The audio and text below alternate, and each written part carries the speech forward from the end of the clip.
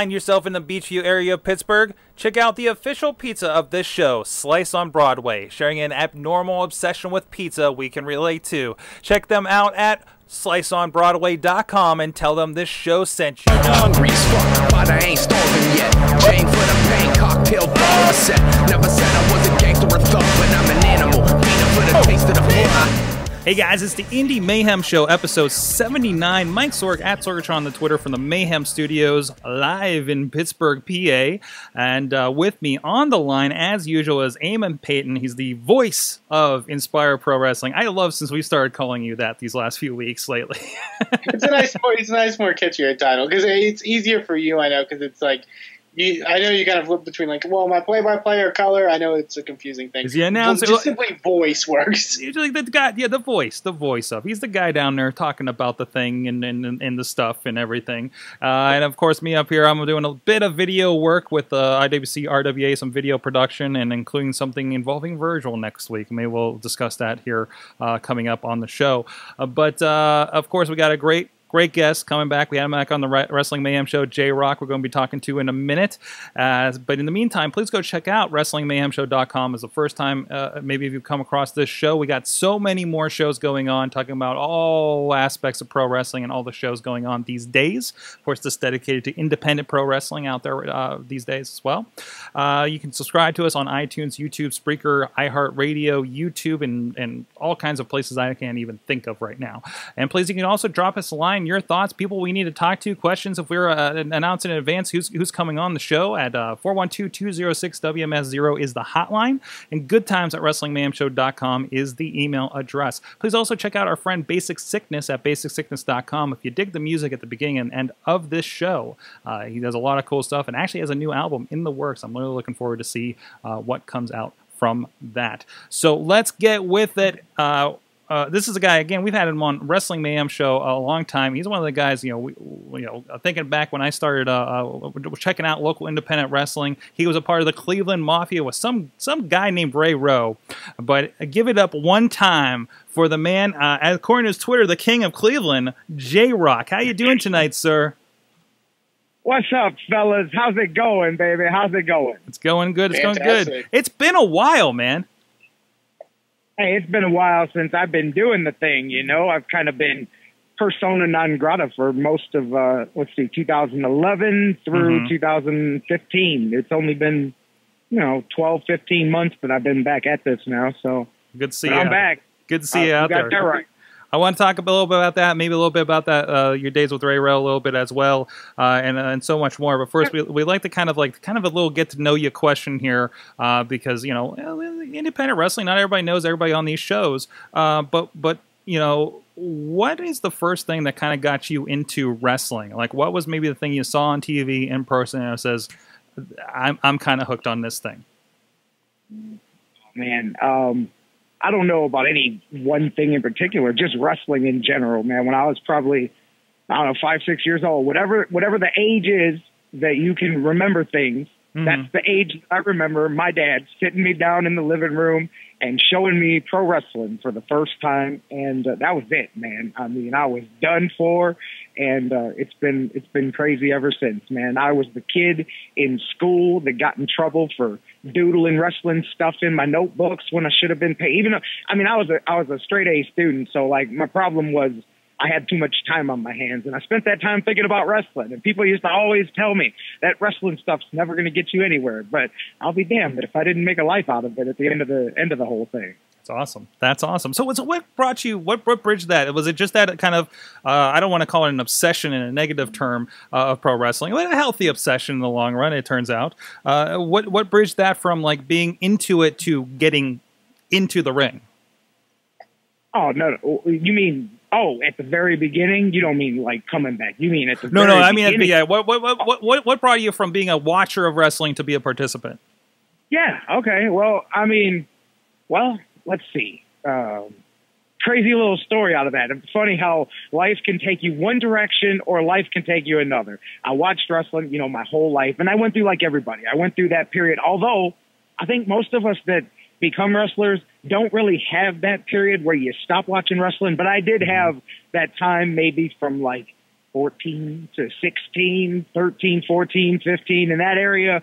And then I found wrestling again. You know, every kid I think goes through that for a minute, but most of us don't go through, you know, the ones that don't go away and never come back. And then the rest of us become wrestlers. But I think I was about 17, 18, and I got a job working for a security company. And part of the thing was you got a membership at this health club called Black's Health World here in Cleveland. And anybody that's old school Cleveland wrestling would know about Black's Health World. It was the place that JT Lightning, it was a ticket outlet for Cleveland All Pro Wrestling. So I went in there one day and there was a sign on the wall, a poster on the wall for wrestling right across the street at the Variety Theater in Cleveland, Ohio, which is just an abandoned building now. But it was the greatest place in the world to me when I saw it the first time, because JT had this busted up little theater and turned it into like a little arena. It was, anyways, you know, nostalgia makes things better than it was. But anyways, I couldn't believe that was the first time that I knew that wrestling existed other than WWF or NWA, whatever you saw on TV. I did not know that local pro wrestling existed. I could not believe that this was a thing and it was going to be right across the street. So I wrote down the phone number, called it. Of course, later I know that was JT Lightning, but this guy answers the phone. I'm thinking I'm calling the office. I had no clue that JT was like, he had just got home from delivering the bread truck and he was just, you know, running errands and answered the phone. And, you know, I'm thinking I called the office of Cleveland All Pro Wrestling and said, hey, how do you become a wrestler? I want to do it, you know, because I was, you know, all of 5 foot whatever and 300 pounds. You know, the world was just knocking on my door to come be a pro wrestler, man. But anyways, I called this guy and sure enough, he says, come on down. We've got a show this weekend at the West Park Party Center, one of the places that JT always used to run his big shows. And he said, come on down. I do tryouts before the show. I can't remember how much it was. It was like $50 or $100, and if you stay and sign up for training, it goes off your tuition, and if you don't get your money back, kid. And I don't take checks, so bring cash and blah blah blah. And I had no clue what to do. I said, okay, I'll be there. And man, I didn't know what to do, so I went out there and got me some leather gloves, and I got me a vest, and I got me a little Kango hat, and I showed up like you would walk in the door. If you thought pro wrestling, you didn't know what this was. You're like, man, I don't know. Do I show up ready to fight or what, man? So I showed up, and I didn't know. I'm 18 years old, man. What the hell do I know? And I got pushed around and bumped around a little bit, and that was a real simple little tryout. Take some buckles, take some bumps, and give me your money. And if you know, JT, if you want to do it, come back down to the gym later, et cetera, and so forth. So I stayed and watched the show. Had no clue that this stuff existed, man. This is indie wrestling, and I'm like, get out of here, man. And then I saw craziness. It was Ox Harley and Madman Pondo. It was Stairway to Hell or something. They was fighting ladders and barbed wire and thumbtack stuff I had never seen in my life. I said, these people are crazy, man. But anyways, JT gives me this 20-page, I bet I could find it somewhere if I looked hard enough, man, 20-page contract. He used to give it to everybody, and it was a whole bunch of blanks, and you signed it at the end, and it was basically you gave JT Lightning permission, and he ended up stopped using it because eventually guys called his bluff, and it didn't hold up, but it basically said, I own you, you wrestle for me for it was no dollar amount, it was as many times as you want, and you couldn't take bookings outside of less than 300 miles away from Cleveland, which is the whole state of Ohio and beyond, basically, you know, without JT's permission and all kinds of stuff. Anyways, but I thought this was a contract to be a pro wrestler, man. So I couldn't afford it because he was one like whatever, same price they want now, $1,500, whatever it is, you know. Wrestling schools don't go through inflation like everything else, but so I held on to this thing for, I don't know, a year or something like that because I was just 19, I think, when I started with him. So anyways, one day, about a year later, somebody else comes across and said, hey, you still thinking about doing that wrestling? I said, yeah. And he goes, hey, I got this guy named Gary. I don't know if you've ever heard of him, but there's this cat in Cleveland named G-Mo. And back when I broke in, which was late 98, early 99, there was only two people in Cleveland that did wrestling. It was JT Lightning and G-Mo. And if you were a wrestler, you worked for JT Lightning, and the garbage wrestlers worked for G-Mo. I mean, it was that was distinction. So anyways, but I didn't know that at the time. So I call this cat named Gary. Now JT just told me he wanted like $1,500 and he needed 300 of it up front, and it was going to be a lot of work, and I may never get a wrestling match. Who knows, man? It depends if I'm any good. So this cat Gary comes along and says, "No, man, I ain't like that, JT Lightning. Listen, you give me $50. We take a van out to this guy's ring once a month. We roll around for a couple of hours. I'm willing to bet I can have you your first match in a month or so. And I tell you what, kid, I even put the TV title on you right off the bat if you could sell some tickets. But, you know, we ain't like JT Lightning. We don't make you do all this training and learn all this stuff you don't need to know. We'll get you in there, and we'll get you in there having matches right away." That sounds like a great idea. He goes, "So, you know?" So he's like, "You know, you could pay $1,500 or you could pay us 50, maybe $100, and you've got it, man. And you're off. Once you're wrestling, you're off and running." Now, I'm not going to lie. I'm sitting here and I'm going, man, I'm 18, about to be 19. I'm going, man, okay, this guy wants a lot of money and a hard work.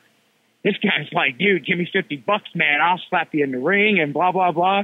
And I can't lie. Luckily, fate took me the right way because I ended up going with JT Lightning, because I'll tell you, we wouldn't be talking right now had I gone the other way, that's for sure. And because of some of the people that I trained, wrestling history may be different, because I'm just saying, man, Gmo was not nothing to mess with. But anyways, and then I still didn't call JT right away. My brother and I were sitting there watching Public Access, JT's little TV show one day on TV, and he goes, "Man, I'm sick of hearing you talk." And he's my younger brother. He's like 4 years younger than me. He goes, "I'm sick of hearing you talk about you're going to do this wrestling." He goes, I bet you won't do it. I said, "I'll do it." I said, "I just don't have the money." He said, "Bro, if you call, I'll pay for your first month's training. I dare you to do it." I said, "Dude, give me the phone." So I picked up the phone and gave a call, and JT Lightning answered the phone. I said, "Hey, are you still doing training?" He goes, "You're in luck, kid. I've got a bunch of open spots," right? It just so worked out that way that he had a bunch of open spots, and he was even cutting a deal. I could get in right off the bat for $75 and then pay him whatever, $50 a month for the rest of my life or whatever it was. So I said, "I'm there." And boom, 2 days later, my brother gave me the money. I went up there. I said, "Okay, I'm going. Give me the dough." He said, "Here you go." And there you go. And then my brother bet me my second month's tuition that I would never have an actual wrestling match. So my brother actually paid for my first 2 months of wrestling tuition, because I got in the ring about 6 weeks later and had my first match. But that was it, man. And then it was off and running from there. But it was a crazy ride. And there was no internet back then. There was no nothing, man. Like I said, I didn't even know indie wrestling existed until that time. And that's Cleveland All-Pro. That's a very it comes up in conversation all the time. I've worked up there with Prime Wrestling and seen it, some AIW, and we talk with so many people that do those shows up there. But that was like kind of the Fed up there for a long time, right? That's all there was. I mean, that's all there was in Cleveland. And then CWA was the other one, and that was just the guys that didn't know how to wrestle. I mean, seriously, that was your Gmos, your Spanish Flies, your Psycho Mikes, and all those guys. Lixie Stack, some of the best names in indie wrestling, man. A who's who of trash bag wrestlers. And unfortunately, that's definitely something that comes up a lot these days too. So from there, I'm just saying, if you ever want to see a definition of trash bag wrestling, look up the Spanish Fly, Angel Torres. Man, I'm just saying, I dropped names on you, brother. Go look up some Lixie Sack best ofs. Awesome. All right. Well, so now I'm mostly familiar, of course, with your time down here in Pittsburgh as the Cleveland Mafia with Ray Rowe, which was a tremendous time. I know you guys came down with the Browns gimmick, or the Browns colors gimmick at least, and really kind of ran down Pittsburgh, but still kind of gained the respect. Great 4-way matches. I wish there was talent to do that again these days. I think at the time it was like sexual harassment and I don't know, some combination of Gory and Shima and the Gambinos, right? How did you find yourself in Pittsburgh in IWC at the time? Man, okay, there's another good story. And matter of fact, I've told this a few times recently to young guys that I'm just kind of telling stories about catching breaks and how you got to do whatever. There's certain. Sometimes you got to do what you got to do. And I'll tell you how I got into IWC at the time. And listen, you guys know that IWC, and listen, I don't know everything. I mean, I talked to Plummer, and I hope you guys will see me up there sooner rather than later. But besides all that, I'm not most familiar of everything that's happened there in the last 4 or 5 years, but I do know that it's a little different than it was at its peak. Certainly. Not that that's anything bad. I mean, nothing stays there forever. The DVD market's different. Everything's different than it was when Norm was running it. It's not just to say one person did something better than the other, but it's just working through a rebuilding phase. You know, 2 different people have owned it, and it's got a different attack, and that's cool because you've got to go your own way with stuff. But you guys know that at the time, especially, let's see, I started in 2004 at the Big Butler Fair, and I started trying to get in months before that.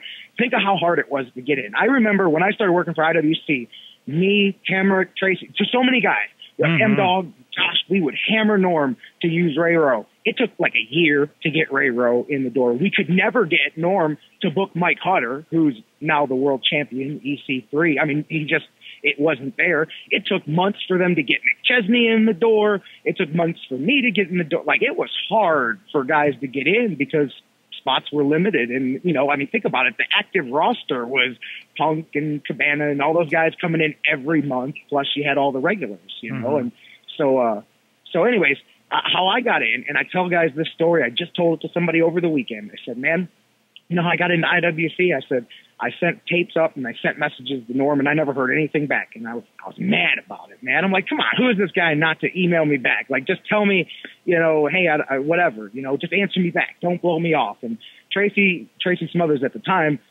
almost every road trip would fly into Cleveland, and we would do loops together wherever. I mean, Tracy and I we just went everywhere together for years. And so he started working again for Norm. So he came and flew into Cleveland and stayed with me, and he said, come on, we'll drive up to the show. So we went up there. Somebody else was with us, and I can't remember who, but on the way up, he said, look, I know you don't like Norm Connors. And hey, I mean, I'll tell you at the time, I never thought Norm Connors and I would end up having the relationship we did, because it ended up being very good. And I think that he's very much one of the best promoters that I've ever worked for, man. But at the time, you wouldn't have known it was coming there because we were kind of on opposite sides of things, man. And we had similar personalities. And anyway, so, you know, anyway, so he goes, forget that. He said, you want to work up here? I said, yeah. He goes, I've been talking to him. He said, Hamrick, you know, these guys, my friends, have been trying to get him to use me. He said, when you get up in here, don't talk to Norm. Walk in, start putting up the ring, start putting up the chairs, talk to Norm after the show. He said, don't talk to him. Don't ask him if he needs help. Just go do it. And just go ahead. So boom. So I went there, and,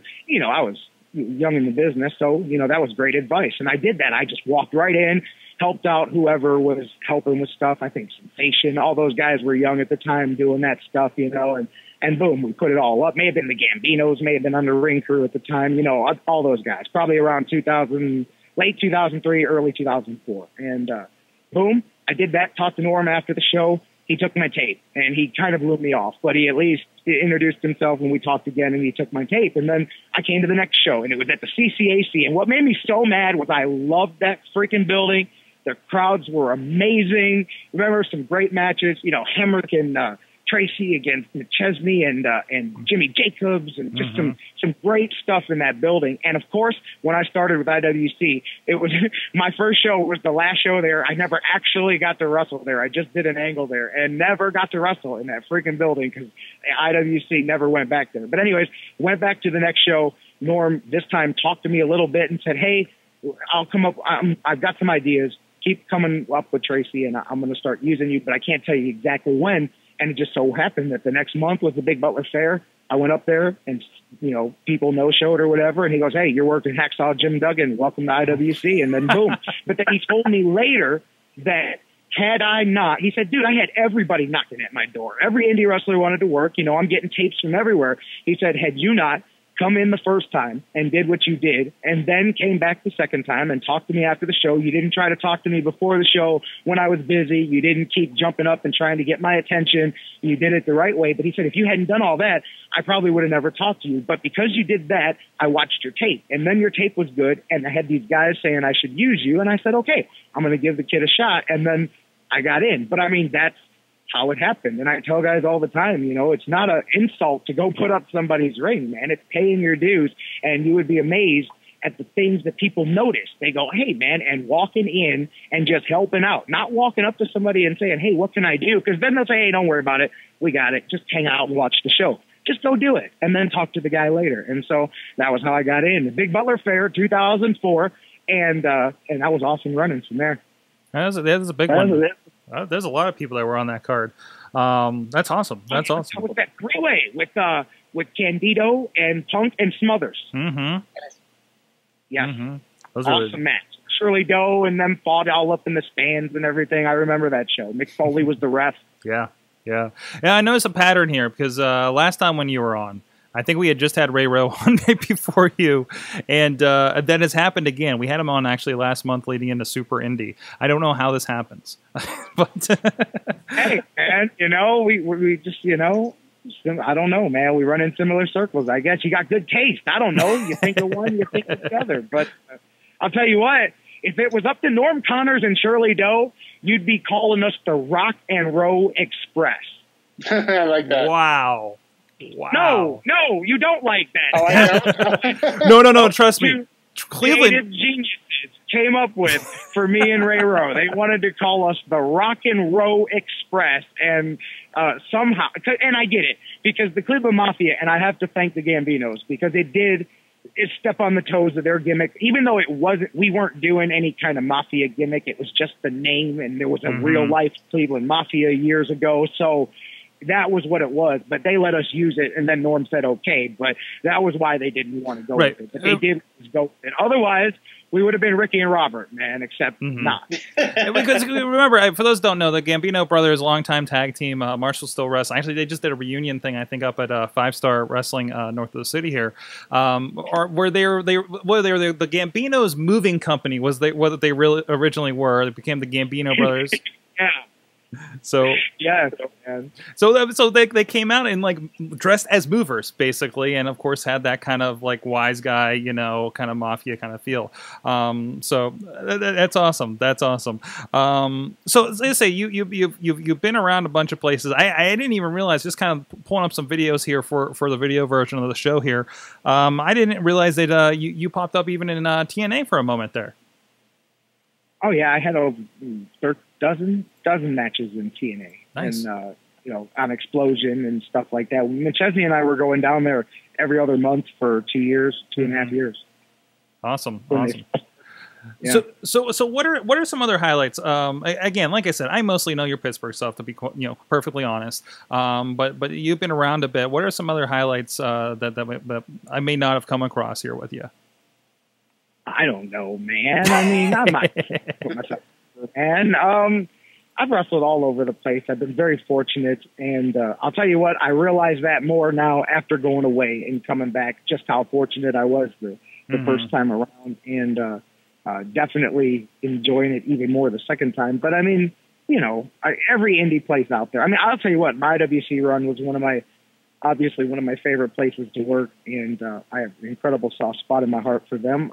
But I mean, indies all over. I mean, stuff that exists, stuff that doesn't exist, all the stuff that was hot at the times, trying to work for IWA Wild or Mid-South and NWA Wildside and all those, NBC alphabet soup promotions that have popped up over the years and all of that stuff. But I mean, lots of stuff. I mean, one of the things I'm most proud of, period, is the guys that I've been able to help. And that's the truth. One of my absolute favorite things in the business is training or teaching or anything, whether it's training a guy who comes to the gym from scratch or some indie guy who says, hey, I just start jumping in your car and talking and learning and all that, or to whoever I'm working with. That was one of the things that Norm Connors has said many times about my time all those years in the IWC. If you look, everybody that was coming up from the training school, all the young guys cut their teeth through me. If you look through the matches, you'll see that some of their first matches that were not against each other had me involved there one way or the other, because he knew that I had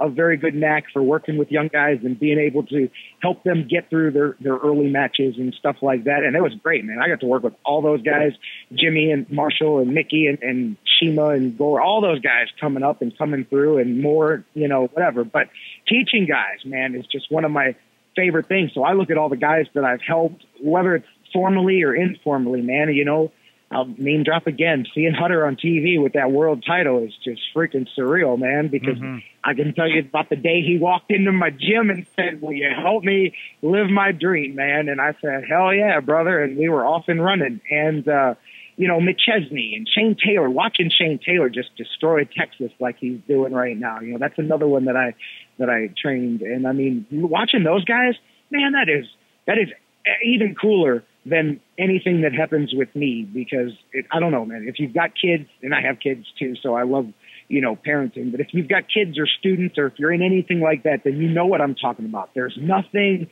more rewarding than helping somebody, watching them go out and do it themselves, and just feeling proud watching them, man. And I mean, I feel so proud watching McChesney, watching Shane Taylor. I'm telling you, if you guys don't know what Shane Taylor's doing, you're missing out, because that was one place that Chuck and Norm and I disagreed. Those guys did not see in Shane Taylor what was there in Shane Taylor. They kept wanting to use him as the bodyguard, and Ray kept trying to force him in, and it just, whatever, politics and all that stuff. And then he started working other places.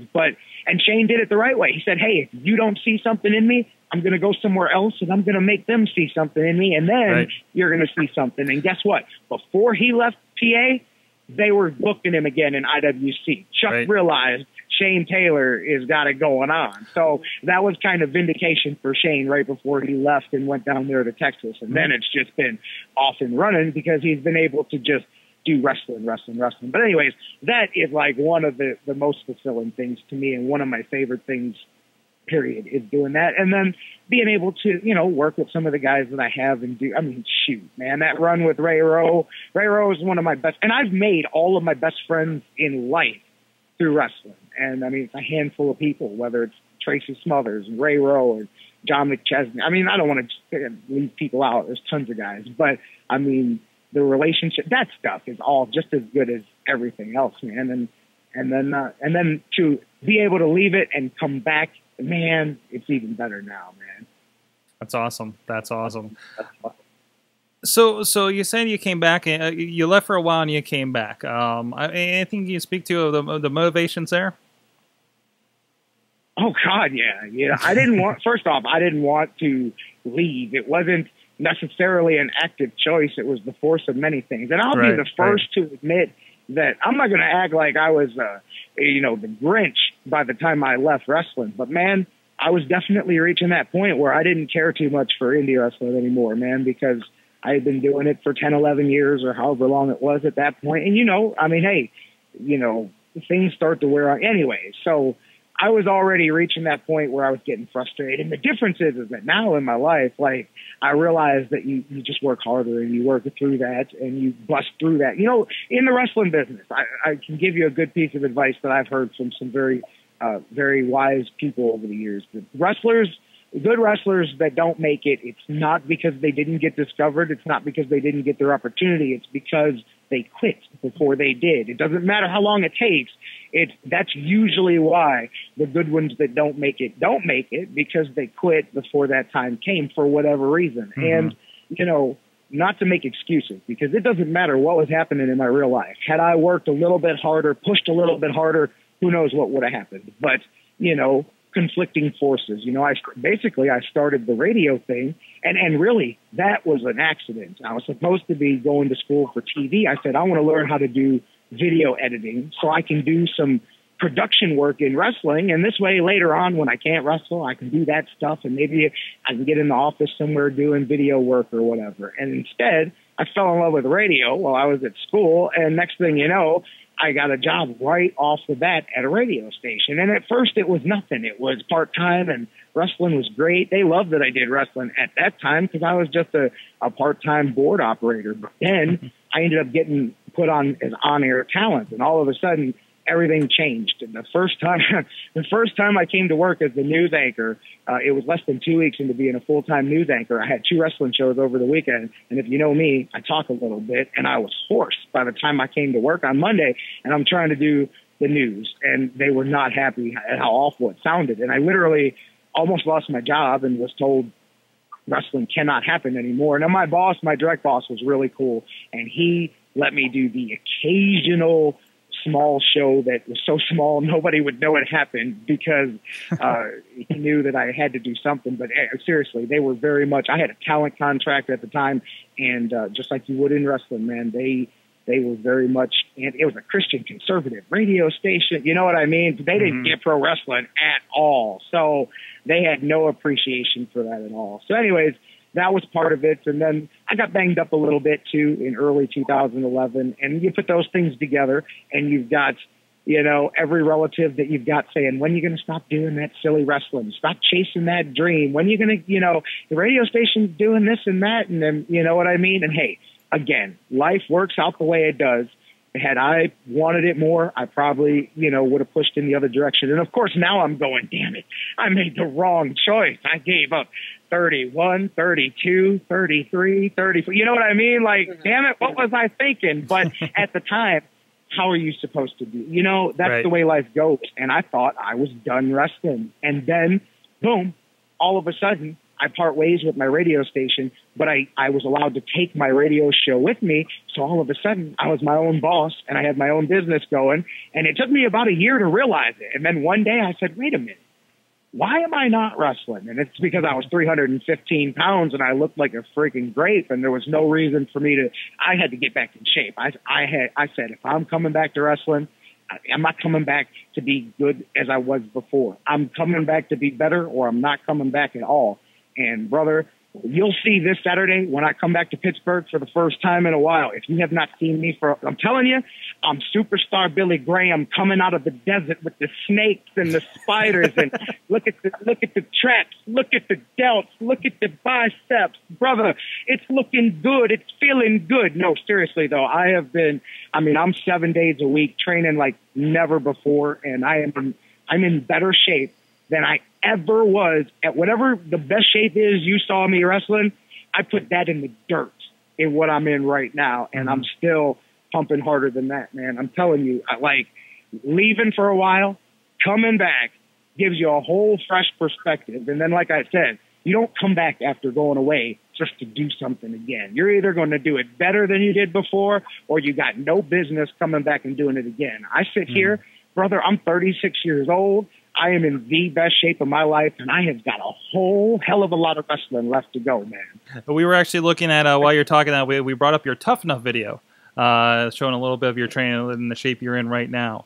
That seemed like some pretty good timing for you. That was months ago. That was months ago. Let me tell you, man, I'm losing like 7 pounds a day. No, I'm joking. But every time I show up at the show, people go, dude, where's the other half of you at, man? I'm telling you, bro, if you have not seen me since, let's see, last time I was in Pittsburgh was, well, it wasn't Pittsburgh, but it was that retro show that they did back, what was that, October that they did that, where I wrestled Dravito, which was, he's a good little dude. I'd love to wrestle him again. I think that was back in October. I hadn't even started. I mean, I had been training, but I was like 3 months in. I was down from 315. At that point, I was down to like 275, but that was still 50 pounds from where I'm at now, and not just pounds, but lean, vascular, all of that. Brother, you ain't seen nothing. You know, you're going to be like, damn, J-Rocc, are you sure you're okay, man? Yeah, brother. Yeah. Awesome. So, what are you watching these days? Are you, what's kind of caught your eye as far as wrestling goes? Man, I'll tell you what, I did not watch a ton of wrestling during the time that, you know what? Tracy Smothers, and you guys know this if you've been Tracy fans for a long time, you know that he's disappeared from time to time for a little bit. Every wrestler that's been doing it for 20, 30 years goes through burnout about every 10 years or so, and they've just got to get away, and they're done. And then they come back, and they get it again, and then they're back, and then they're done. And JT Lightning always told me that, too. He goes, you'll burn out one day. You'll see what, and I did. He knew he knew it would happen eventually. I didn't understand that. I'm like, not me. I eat, sleep, and breathe wrestling, man. I'll never burn out, bro. Yeah.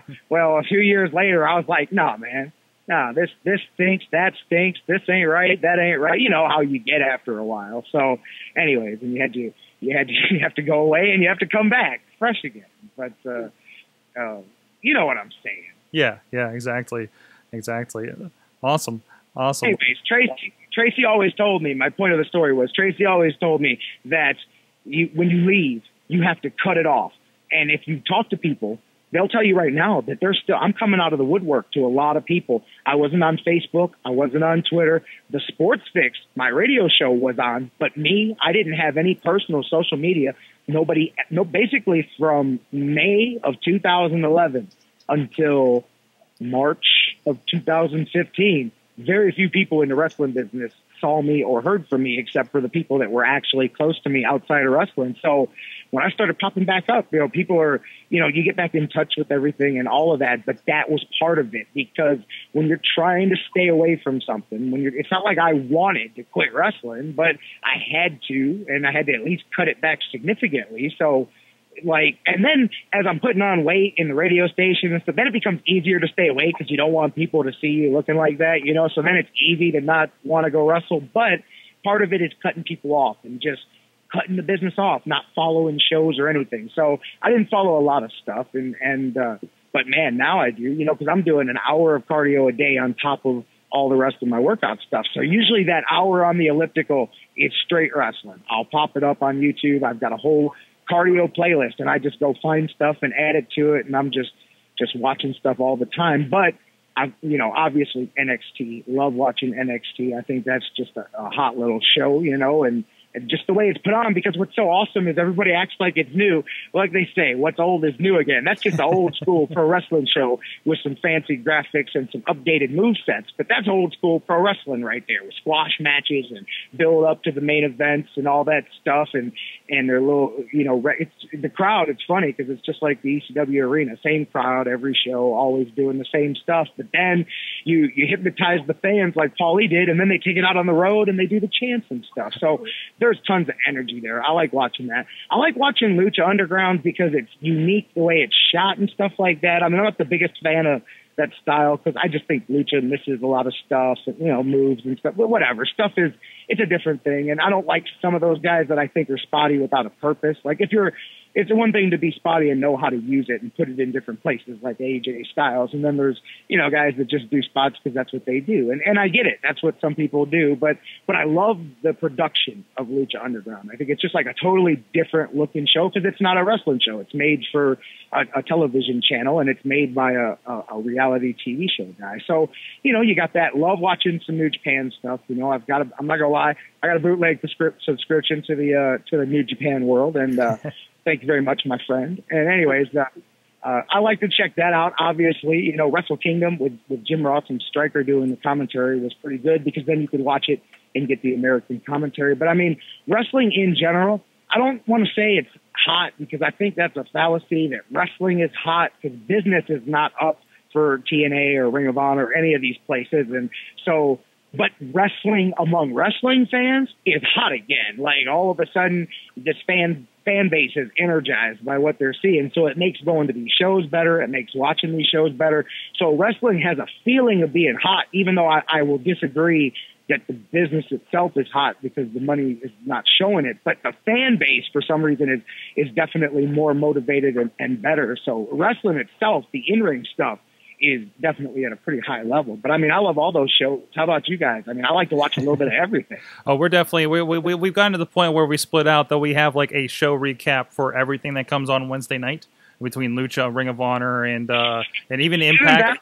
All of them Wednesday night. Everything. They all out there. And Chikara just announced that they're going to do a Wednesday night show on YouTube. So it's getting ridiculous out there. And between that and seeing myself, like I said, I was up for AIW, my first ever in-person AIW show a couple weeks ago, and seeing how hot literally hot actually that room was, and these baseball field shows that seem to be drawing pretty okay for the most part, up there in Niles, Ohio, for instance.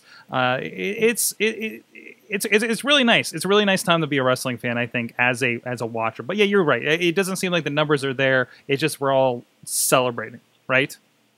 Yeah, I think so. I mean, I think the potential's there. I do think that potential is there for a boom in the business for sure. Like, because you got the right pieces in place. I think obviously you got to get more characters that connect, with the audience. It's not just, it's got nothing to do. If it was about moves, then, a lot of these guys that you see on the indies would be, in bigger places. Like there's a reason that people don't connect because it's not about that. People don't pay to see 5-star matches. They'll pay to see somebody they hate wrestle somebody they love in a 5-star match. Now that's a little bit different, but they don't buy it for the hype of, hey, this is going to be a great wrestling match. And that does not demean wrestling, because obviously the in-ring part of it carries it, but the people, you know what I'm talking about. Exactly. If you know how business works, you understand that one without the other is independent. So that's why I say guys that are too spotty. Like, I was at a show the other day, and these guys had this tag team match. I don't even remember who it is. It doesn't matter. It was just 4 indie guys had a great, hard-working tag team match, but they worked way too hard. Like, they were just doing stuff in the wrong places, and like during their heat they did stuff that was bigger than the stuff they did later, and I'm like, well, that's why people didn't react, because you did this here and that there. All the stuff they did was great, and if they had somebody like an agent in the back like you would have if you worked at WWE or something or whatever, and where they could move that stuff around, and a guy like William Regal could go move this here, move that there, get rid of that, do this, less is more, boom, and then you make these guys look awesome. That's what I used to love about doing those 4-ways. Those were Norm's favorite things to stick me in, because I would have the structure, and he knew that he could give me 12 guys that need to get stuff in, and we could put this thing together, and everybody says what they want to do, and then I ask them. They'll tell you. I sit there and go, boom, we'll move this here, we'll move that there, you do this, you do that, boom, boom, boom, you throw him on top of all of us, dog and pony show, everybody goes home happy, and boom, we would go out there and do it, and some of those matches were just so fun, man, but that's it. It's just knowing, then taking the guys that know how to do the stuff and then having somebody that knows when to do it. But that's when you have those awesome matches. It's not always when you put 2 high spot guys in the ring together. It's when you put one in the ring with somebody else who's the base for him, that knows how to make that guy look like the superstar that he should be. That's why I've always said one guy that I wish I had been able to work, not just a match, but a program with, was M-Dog, because I worked matches with him, but never anything where you're invested. And I never got to book a promotion that had TV with M-Dog, because to me, not so much anymore, because there's more guys that do what he does now. But when he started out with JT and Cleveland All-Pro, there were not a lot of guys that physically did what he could physically do. And I thought you could just market him as a human freaking highlight reel and do like Paulie used to do. Just show off the stuff that he does right, hide the fact that he can't chain wrestle and can't do all this other stuff, and you can make a superstar out of this kid, man. That was one that I always wished I could work with, whether it was in the office or whether it was in the ring, because I just thought nobody's ever taken advantage. And now he's still great, but there's a lot of guys that do all that. You know what I mean? That do that at level of athletics, whereas he was really cutting edge for his time when he was coming up in, like, what was it, 2004 or whenever that was that he was coming up. Right, exactly. At least he's getting his due a little bit here in Lucha Underground, and good to see that. You talk about that he doesn't talk for himself. Don't I you know. guys dig that? Like I kind of like the voice thing. We always rib him like, hey, who does your voice? Like, yeah. But I always thought that was cool when Funaki did it. So I don't know. I mean, that's the one thing that M-Dog does need is like something, like a personality, not another personality, not that because see, he has one backstage that doesn't come out when he's in front of the people as much. But I like that, because then you put a character to his move, and Lucha Underground's giving him that's the first place that's giving him something decent, But I mean, you talked about my Tough Enough video. Really, to be honest with you, that video was really just my sales pitch that I was back, period, in the wrestling business. I dressed it up as Tough Enough because I figure, hell, it's like scratching off a $250,000 lottery ticket. But that was mostly a promo, and it worked. It was seen by 15,000 people on all the different places that it was on to show fans. I'll tell you what, I added tons. I maxed out my friends list, had to clear it out, and maxed out again of people that found me because of that. It really helped me get my wrestling started again. But that Tough Enough thing is a joke, man. I mean, just like I said, look at Hunter, and M-Dog. They can't find spots for these. Creative's got nothing for these guys, and and look at the clown shows that they put through. I swear I watched last night after it went off the air. Yeah, they showed the replay after Raw went off the air, and that was the first actual part of the show that I watched. And I said, man, this show is the show is not good. The no show, wonder it's not the show is crap, and the people they picked, I feel like they pick these people to lose. Like, the only one with any kind of personality is ZZ, and I don't know how he's going to carry in a wrestling ring.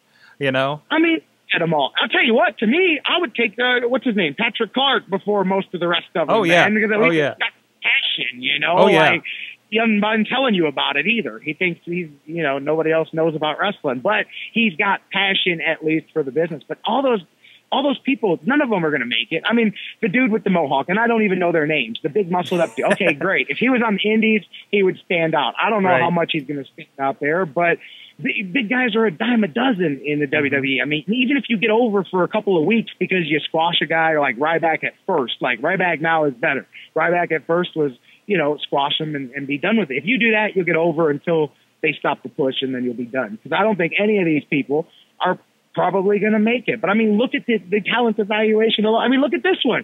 Guys like Brian Bowers, Cassidy Stone, the kid from Up Your Way, some of these other guys that had their videos on there. I'd have went with many of these guys, but they wanted nothing to do with indie wrestlers or any of that. And I think indie wrestler was probably the kiss of death for most people for this thing, because they wanted what they've got, which is this little, I don't know, Big Brother meets real world with a wrestling ring. I don't know, man. And Billy Gunn acting like badass, you know.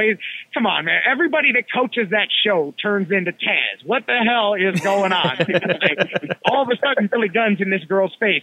I'll put my life in your hands. You either get it or you get out of my ring. And I'm like, come on, Billy Gunn, man. Like, yeah, really? Like, yeah.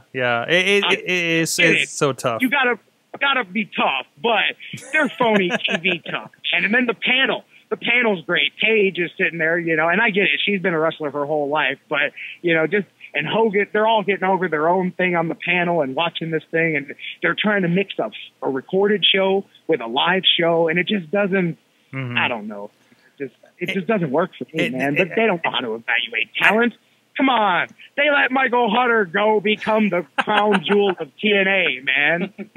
Who may be, in some's opinion, maybe single-handedly carrying TNA at this point. So I think that says a lot. That match with Kurt Angle was the first thing I had watched in a while. I usually only watch Hutter stuff because, no offense, if you're listening, don't fire Michael Hutter for this, but the show sucks, and it sucked for so long that it can't be fixed. But although I watched that whole show the night Mike won the belt, and I said, man, that was a hell of a show. It was a good 30-minute match with the tag team match, and the main event was awesome. And Kurt Angle, boom, 1, 2, 3 in the middle of the ring with a wrestling move, and I said, boy, now this could be a new day. And then the ratings come out, and they were worse than they were the week before, and it just proved right there that it doesn't matter how much TNA even tries to be better. They're dead in the water, and there's nothing they can do about it. And it sucks because now they're actually trying to fix it, but I think it's just too little too late. But, man, he is the best thing that place has got, man. And the good thing is that he will definitely survive beyond that. And I hate it. All these guys that go, man, I hope TNA goes out of business, you're idiots, because there ain't jobs for us as it is. You want to knock out another 30 jobs? They may not get paid, but it's still a job, and it's still on TV, you know? I mean, I get it that the checks don't always clear, but you know what? They didn't clear in ECW either, and you guys are still chanting ECW 15 years later. I don't think they'll be chanting TNA 15 years later. And Vince is still making money off the name, so there you go. His investment back then worked in well. So. I was joking with somebody. I said, if Vince got the WCW library for like $2 million and some ads, and he got the ECW library for like, I don't know, $1 million or something, what is TNA's library worth? 57 cents and a cup of coffee, man? Like, just saying, in comparison to those vaunted tape libraries is what I'm saying. TNA's got a great library, but you know, so because my son was asking me, you think WWE would buy it? I'm like, for what? Like, for what? They've got a better company in their developmental system, and that's a shame. Right. But that'll show TNA should be what NXT is. Right. Exactly. Hell, Ring of Honor should be to a certain point. Well, both of them. And if they were, there'd be more jobs and more places for us. I mean, I'll never forget that night, brothers, March, whatever it was, 2001, sitting on my couch with my brother and some friends and going, hey, this is like when Pepsi would buy a Coke or something like that. This is the most biggest, awesome thing ever. and because you're stupid. I was 3 years in the wrestling business, and I didn't realize that I literally watched 150 jobs just disappear from the wrestling business, never to be seen again. Yeah. Yeah. So this is the point where I usually ask what's the best and worst thing about indie wrestling, but I think you have answered all those questions already. I do talking for a living. I do 2 hours of talk radio a day for a living, so I've occasionally grabbed the microphone at a wrestling show and said a word or two otherwise. So sorry if I took over your No, it's no show. problem. No, it's no problem. You were on a break after I just did 4 hours of podcasting, so this is fine. This is absolutely fine. It's what? I can't wait, man, to get up to Pittsburgh. Seriously, I am back up there this weekend, and it is the first time even in the area since that show for IWC. And if you don't count that, the last time I was there was the day I threw the fireball at Ray Rowe years ago when I was when I showed up for one night only, like Sabu. Lights went out. J-Rocc threw the fireball. Yep. I don't even remember how long ago that was, but it was when McChesney and Ray were wrestling each other. So it's been a long time. I can't wait to get up there. I have no idea. I hear that this Alta Bar place is cool, and I'm wrestling a guy. You guys tell me about this guy, Jack Pollock. I hear he's a Pittsburgh guy. Oh, yes. Bowers tells me good things about him, but I'm excited. I like working guys for the first time, so I've got Jack Pollock here coming to Pittsburgh. Man, what do I got in store for me? You got he's I know he doesn't look at he's just kind of this ginger, long beard, hippie looking guy for the most part. But no, he's great in the ring. He's very entertaining. He's fun on the mic. I think you're gonna have a good time with this guy. I've seen a couple things, and I'm excited. And I've already had a couple people go, "Hey, man, you and Jack Pollock has a chance to steal this show." And I said, "All right, man. Well, that's cool because I'm ready to go do it." But I love getting a chance to do, that's cool because sometimes you get stuck in that rut. Luckily, I've never really done it, but, sometimes guys have only wrestled the same people their whole lives. Or you do it a lot, you're always wrestling the same people. I love getting out of that, man. And this is part of coming back is that I get to team up with my friends every once in a while. Like I've got a little reunion of the Cleveland Mafia coming up, and I've got a match with EC3 coming up. So that's fun. I just did a thing with McChesney, but I get to wrestle guys like Brian Bowers and guys like Jack Pollock here coming up, and that's cool to me because those guys didn't exist 4 years ago. And so there's like a whole crop of these young guys that I can get out there and see if I can make them give it up one time. Awesome. And that's with the American Revolution Wrestling. You're going to be a part of this here in Pittsburgh against Alta Bar this Saturday. Yeah, main event is the Greek god Papadon against Pittsburgh's own franchise, Shane Douglas. And Papadon's, I don't know if you guys know him, but Papadon's very good, and he's new to the area as far as he's not a regular up there, so I think that'll be really good. And Marty Bell's on the show. She's wrestling, I think it's Solo Diamond is the name of her opponent. And I know a lot of Pittsburgh guys. Generation Dead's on the show. I couldn't tell you which combination, but they're on the show. Purple Rain's on the show. Brian Bowers, Jack Pollock. Brian Bowers is wrestling Bobby Beverly from here in Ohio. That should be a good one. So that'll be a lot of fun. I'll tell you what, ARW's got some big shows coming up at the end of the month. They've got Pittsburgh Saturday, but 5 days later, starting on the 31st, they got a 3-day tour here. They've got Bret Hart coming in, Vader, Lita, Rhino, Ray Rose in for the weekend, Shane Douglas. Matter of fact, I'm wrestling Shane Douglas in Chicago, which I'm pretty stoked about that because I've never wrestled in Chicago before, not even before, and so it's a new place to go. And it's cool. It's at that Odeum Expo Center where ECW ran the pay-per-view before, and big ECW town, and Shane's a big, ECW legend. And plus, all these years, I've wrestled for Shane Douglas at the Hardcore Homecoming, and I've been in stuff with him, but never against each other. So I'm totally stoked. Very rare. I've been doing this 16 years, so it's very rare that I get to wrestle somebody that's done it longer than I have. So I'm totally stoked to just listen to Shane tell me what to do instead of usually, the other way around. And I'm looking forward to that. And like I said, the next day here in Cleveland, Ray and I, one-night reunion of the Cleveland Mafia. Hanson is loaning out the War Machine to me, so that's going to be a lot of fun. I'm working with the FBI, Tracy and Guido, on Sunday in Dayton, and then I'm coming back to you guys' area. I think they're doing an pay-per-view. I think right off of the ARW site, but I'm getting reunited with my old friend Jake the Snake Roberts. Oh no! No. Yeah, that's the last time you were on, wasn't it? Well, actually, I think there's 2 times you were on because the one time you came on. your incident with Jake Roberts, where I think he was drunk in the ring, and I remember just sitting back and you just went for a half an hour, and I don't think we said a word edgewise. You know, let me tell you a story I've never told in public before. It's part of my comeback. No, it's part of my comeback. Okay. I'm a part of the movie, The Resurrection of Jake the Snake Roberts. I was called early last year, by Steve Yu. He's DDP's television producer guy who does all of his he did the Arthur vignettes and all that stuff for DDP Yoga. Steve's a great guy. Steve's a filmmaker, and he was they moved Jake into the house and they moved Scott Hall into the house. Well, they were documenting the whole thing. They put Big Brother cameras up everywhere, documented all of that stuff, and they were making a movie. And they brought in my son. Have you guys seen the words about it? Like, it's been reviewed at some movie festivals and stuff. Mm-hmm. Stone Cold, Chris Jericho, Edge, Jim Ross, myself, some other guys. There's like 8 or 9 talking heads that did Jim Duggan, Mean Gene Okerlund, DDP, and Scott Hall. And they did the talking head stuff. They brought me down to DDP's house. I spent the weekend at the mansion down there, and they had me do about 6 hours of sit-down interview about that whole everything. And not just about that, but like about Jake and all this other stuff and all of that. And while I was there, they hooked me up as part of the thing with some DDP yoga, and I started doing that. And then I got some tips on changing my diet while I was down there. So that actually went a long way towards me completely overhauling my lifestyle. And I started doing the DDP yoga regularly. Nice. I'm a religious DDP yoga guy. If you do it, I'm telling you, your life will never be the same. He doesn't pay me to say this, but I literally feel 15 years younger because of DDP yoga.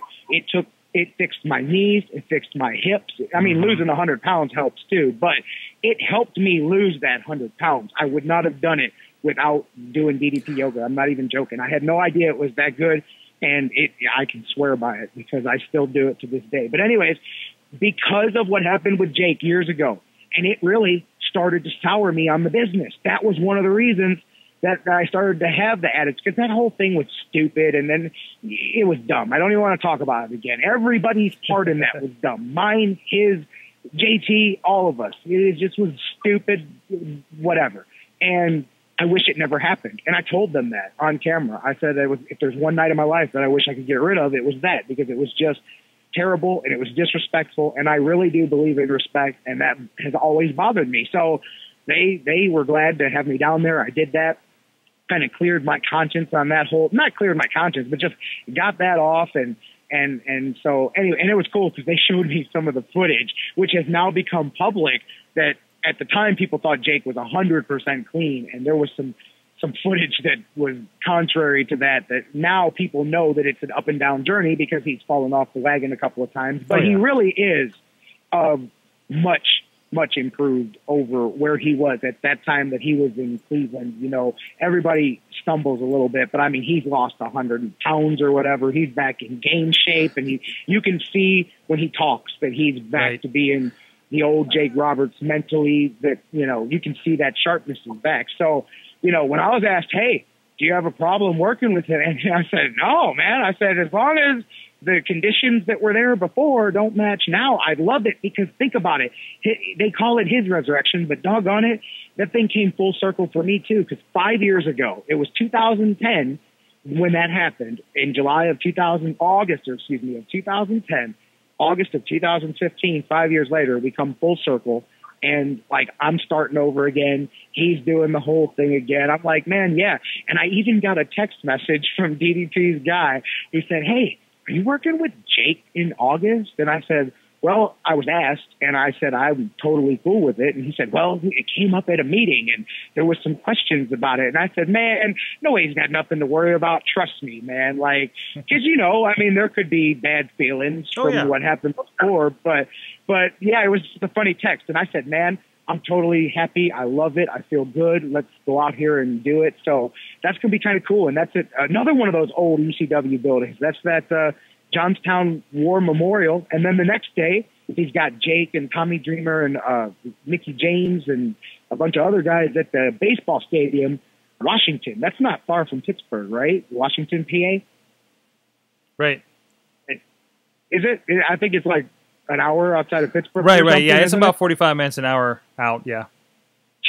the baseball team there, the Wild Things. It's part of that. It's them, but he's got one of those brawl. He's got 3 of those. He's got one here in Avon, outside of Cleveland. He's got the Washington brawl at the ballpark, and then he's got one in Florence, Kentucky, coming up in the beginning of September. But and those are pretty fun shows. But awesome. But anyway, yeah, man, me and Jake the Snake. What is up with that, man? It's come full circle. J-Rocc, thank you so much. It's been an entertaining show. It's been an entertaining hour. Your show, man. Check you out. amrevwrestling.com is the website to check out the shows he's on with that group. And, of course, plug real quick your Twitters, your radio show, everything. Where can people find you all over? I'm on Twitter at, oh man, it's such a stupid, I made this thing up literally so I could find out if LeBron was going to leave the Cavs in 2010. And then I did it for 4 years. Like, honestly, that was why I got on Twitter. But it's J-Rocc, J-R-O-C-C, King O. Cleve. Yes, it's retarded, man. And I can use that word because I'm talking about myself. But usually if you start typing in J-Rocc, it'll pop up for you. But J-R-O-C-C, King O-C-L-E-V-E is my Twitter. I do the Sports Fix. If you guys find me on Facebook there, my name, Jerry Myers, you can find my personal profile. And, you know, I mean, I don't know. You'll see me at shows and all that. I'm in PWR, Erie, every month. Matter of fact, I'm there Sunday. They've got a special show there. So I'm doing Pittsburgh Saturday night and staying up in PA and then just doing the show on Sunday. But PWR is a great little promotion. Oh, yeah. I'm telling you, they're buried in Erie. So nobody like outside of Erie pays any attention to them, but they pack the building every month. Red hot fans. I'm telling you, man, they have a great little thing going. We brought this up with McChesney. It was on a couple weeks ago, but yeah, I ended up at one of their shows that were up in Erie for our 10-year anniversary, wedding anniversary, and we ended up at one of their shows just kind of impromptu. So recently or when? This was a year ago, actually. So and also worked. I did some video, one of their shows with Billy Gunn and Jerry Lynn on it. Very, very good, very hot show. Very fun stuff they're doing up there. Oh yeah, man. Yeah, that was back in the day, man. But yeah, you know, it's a good little place there, man. There's a lot of places out here, man, trying hard. That's the thing. There's still garbage promotions everywhere and all that, but man, it stinks. I wish they'd all go away, but they never will. But you know, there's a lot of good ones out there trying hard, man, and there's a lot of good indie wrestling out there for people to watch. Like, that is one thing I will say. I don't know about the business, but indie wrestling fans have got a lot of good shows to watch, man, because there's a lot of good talent. And I'll say that I've been since 1998, and I can honestly say that the level of the good independent wrestlers is better than it's ever been. But there's so much garbage that it waters it down because there's 90% of these people should not be in a locker room. But the ones that should are better than they were 5 years ago, 10 years ago, 15 years ago, you know? Awesome. Thank you, J-Rocc, so much for joining us again. You can have your show back. You can have your show back. I want to find about 5 minutes to talk about how my weekend went and go. Just give it up one time. Give it up one time. Give it up. Thank you so much, J-Rocc. Check him out. In the meantime, go check out everything else going on at Sorgatron Media, and we'll be right back with a little bit of a show. I want to ask Chris if you're just like breaking out and Chachi plays plugs like in the middle of the night, you know, sleep chaching, and she just reaches over like, I know, I'll donate in the morning. You know, typically speaking, by the way, that was like my biggest fear was like if a microphone even got within like 100 yards of me, I was like, oh my God, I'm going to die. I'm going to combust right now. Like, this is the end of my life. I don't know if indie wrestling shows had wealthy patrons who earn their money selling LSD all up and down the West Coast. I don't know about in Pittsburgh, but I'm sure somewhere there is. That was the case for the Grateful Dead. TV. I like the hype bros. Like, I like the movie Batman and Robin. Are they a good tag team? No. But are they entertaining and campy? Yes. No. Absolutely. Yeah, Mojo Rawley is essentially NXT's Bat Nipples.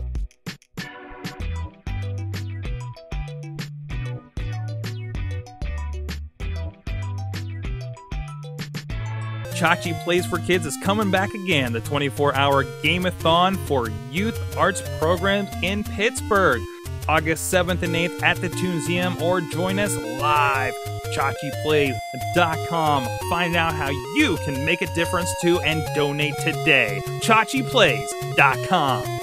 Up, down, down, left, right, BA, start! So yeah, that's what everything going on. Check out sorgatronmedia.com. So say it went long. It's J-Rocc. That's how he rolls. And I knew it was going to be a very easy night for us on the Indy Mayhem show. But I did want to touch on it. I got Eamon, I got a very surprise kind of request to do a show this weekend. Okay. And you know, we've been talking a little bit. You know, I'm not taking on too many wrestling gigs other than what my car's full, right? But I had the chance to go check out Northeast Wrestling new. So when he said on the text that I was going to get a new shirt and he capitalized, I thought he was just being clever. But it actually says new on it. So I was very excited about that. This is one of those baseball shows. And we talked about, I don't know if we talked on here or where or off. And you know, the GFW just did a bunch of baseball shows up in the area in Erie and Cleveland. This was in Niles, Ohio, which for me was really, we talked about this a little bit on the Power Hour, so you can get a little bit of the personal side of things, but it's kind of an old stomping grounds for me. So it was really cool to go back because they have a ball field by the mall now, and this is where they did that. That sounds weird probably to most people, but that's how that went. But anyways, so it was a ball field show, and I got to do the ringside. Actually, I got to do the entire camera setup. Because apparently they just set up a camera and then I'm running ringside and I have to go hit record, run up there, and that's it. It was a fun show. It was absolutely a fun show. You can go check it out right now, northeastwrestling.com. The DVD is actually up for sale right now, so that's cool. I'm sitting there at ringside and they're like, DVD will be available Tuesday. I'm like, I'm not editing this, so okay. So whoever's going to do that, I guess. So I hope I do a good job here. My one-man video team. But it was fun. It was fun. This is the card. I don't know if you looked at this thing, Eamon, yet. But we had Mickie James versus Tessa Blanchard. And I'll get to that in a moment. I'm just picking up the big stuff here. Kevin Nash and Magnus teamed up with somebody called the Cam Ann Connection. Do I know who Dijak is? Donovan Dijak, yeah. He works for Ring of Honor currently. I thought he was a Ring of Honor guy. I am a huge fan of him after last weekend. No, he's fantastic, yeah. He was amazing. He's really good. He was, I mean, he took on Caleb Conley, and he was, you know, the bad guy and stuff, but like by the time it was done, it was like, he gets up on the road. He won the match. And he gets up, and like the guy, everybody, like I heard like guys behind me in the front row saying, "That was awesome." And he's like, I know. I was like, yes, perfect. So no, I am now a huge fan of Dijak after that match. Jerry Lawler, Dylan Bostic, which I would say is one of the best wrestling matches I've seen. I'll get to that in a moment. And of course, Matt Hardy against, funny that we mentioned him, Warbeard Hansen. Nice. So ties it together. There was not a bad match. Even like the no-name people, I presume they just kind of run with the Fed on here, were very good top to bottom. First of all, coming down the line. First, Mickie James. I will mark out a little bit at this point because it was this close to working a show with Mickie James, I think, last year for Meadville for the Superstar show. And then she had to go get pregnant with some guy named Magnus. But no, it was really cool to have a chance to work with her, and yes, she touched me. She slid out of the ring and she, you know, kind of steadied herself on my back and everything. But no, really super awesome. Tessa Blanchard, really awesome to see her for the first time. I don't think I've even seen a video with her knowingly or anything, but to talk with her a little bit, just really cool person. I'm hoping about reach out to her about maybe coming on the show because I think we'd have a lot of fun with her too. And I know that's somebody you've been following a little bit too, right? Definitely, she's been someone that's breaking out, I think, a bit. Obviously, name recognition wise, she's been working pretty much everywhere now. So she's great. She seems to be one of the people that is on that trajectory towards WWE. It seems because she did like in her first couple months, I know she did like early work as like a reoccurring Rosebud, right? Yeah, she's been doing some really great stuff. So she's on the radar. So that's really good to see. She's at least on the radar with WWE. So hopefully we see her in like an NXT sooner or later too. So aside from that, like I said, I mentioned briefly the Jerry Lawler versus Dylan Bostic.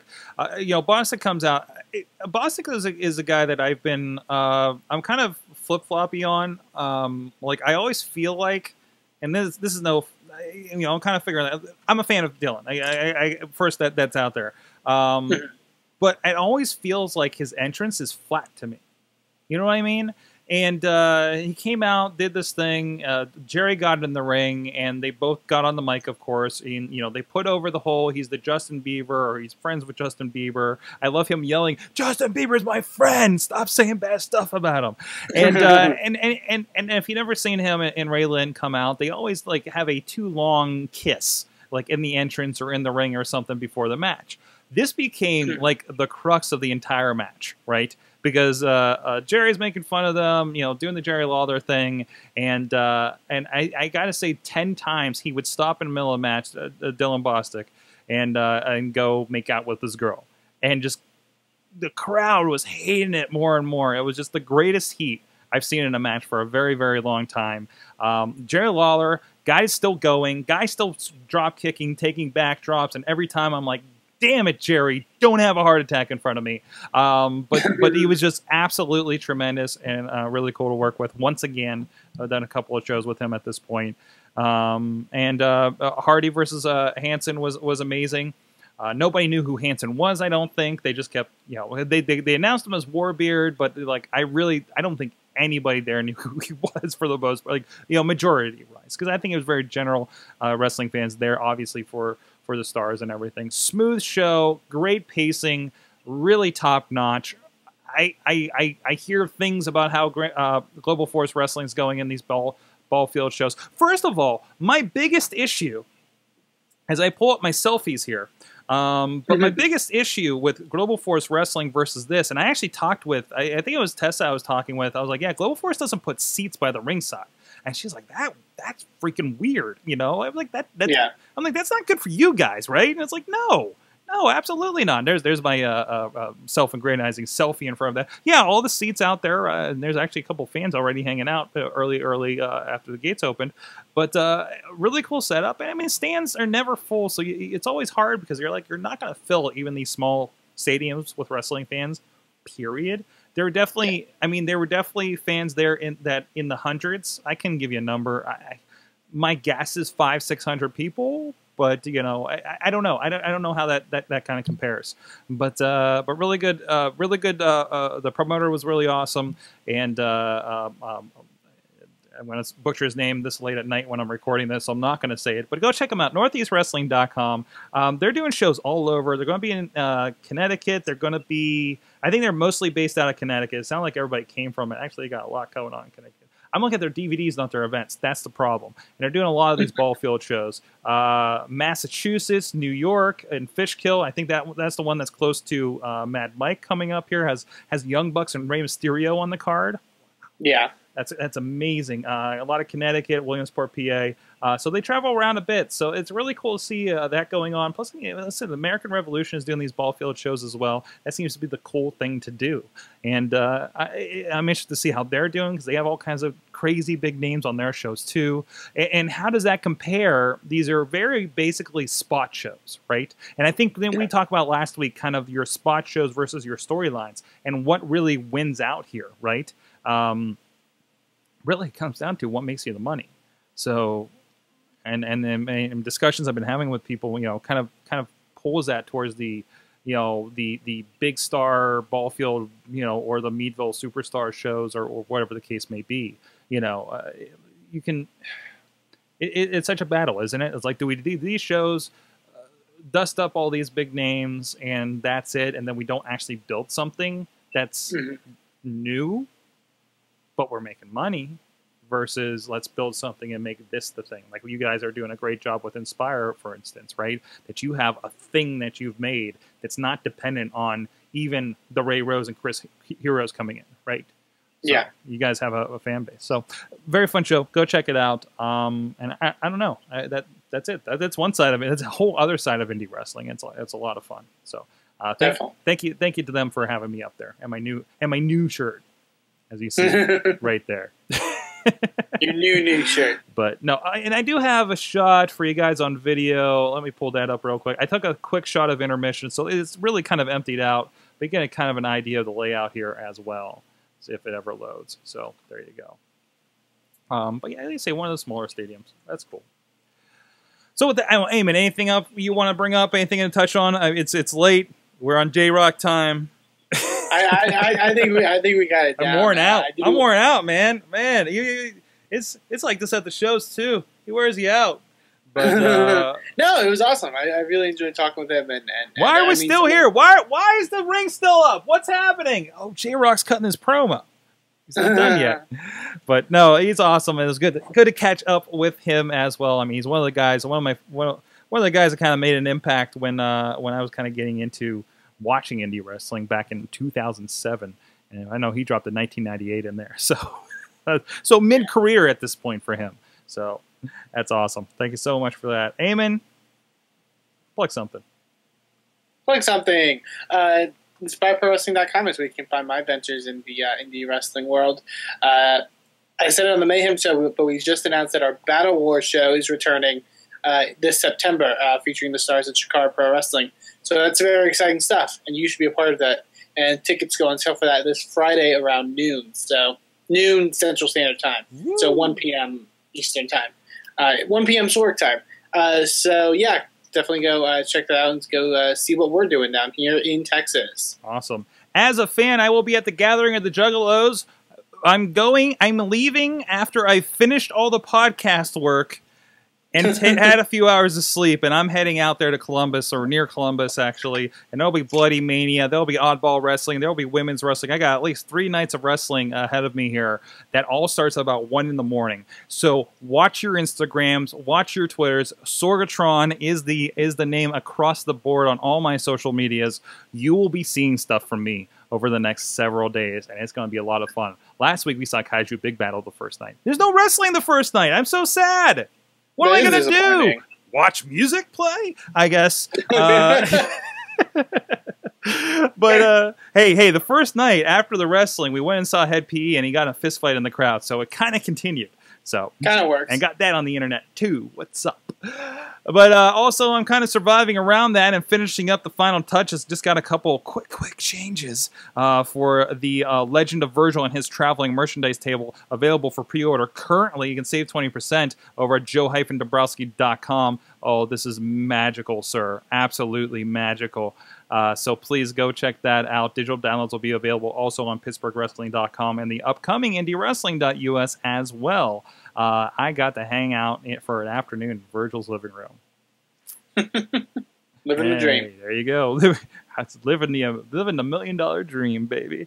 So, and all kinds of other stuff coming up. But I'll tell you about Bloody Mania and everything next week. Next week, we are actually scheduled to have Chris DeJoseph of Lucha Underground. He's rubbing his hands over there, and he is scheduled actually to join us on both shows. So please tune in at 9 p.m. We're actually probably going to start with the interview with Indy Mayhem Show. And he's supposed to hang out with us on Wrestling Mayhem Show for just the general wrestling talk. I can't wait. So I'm excited. I'm debating whether or not to drop any questions about Big Dick Johnson in this one. I feel like it's going to be a challenge, and I think I want to take myself up to the challenge to not bring it up. But we'll see how that goes.